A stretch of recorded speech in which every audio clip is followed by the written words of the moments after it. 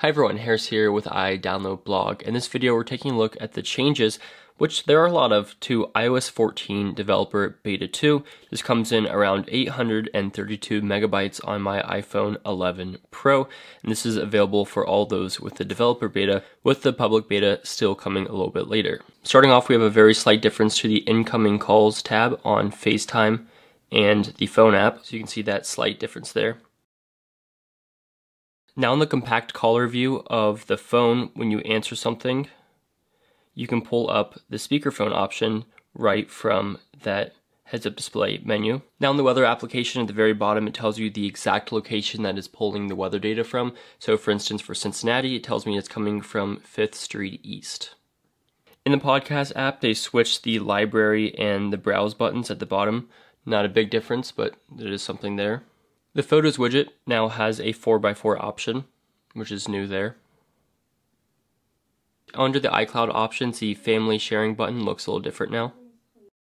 Under the music settings, there's now a motion toggle, which you can change whether you want motion to be on or off or on Wi-Fi only. And this will change the animated cover art that displays in the background of a song. There's also new subtle haptic vibrations for the play, the pause, the back, and the forward, which is awesome. And just a nice subtle touch in the music app. Now in Control Center, some of your icons and accessories are bigger than the others, whereas before the accessories would be the same size. Now, for instance, my desk is prominent in Control Center.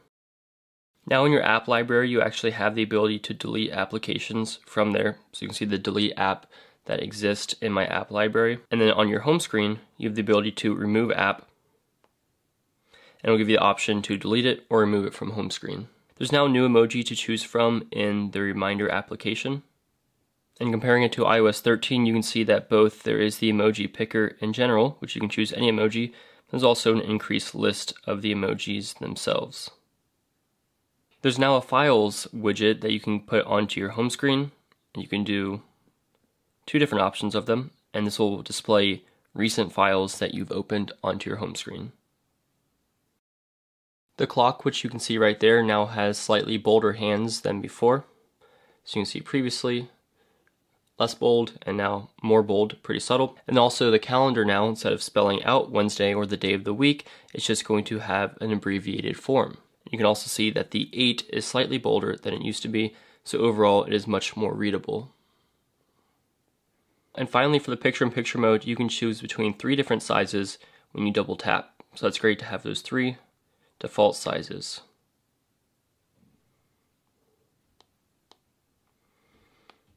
And of course you can pinch it and make it what you want.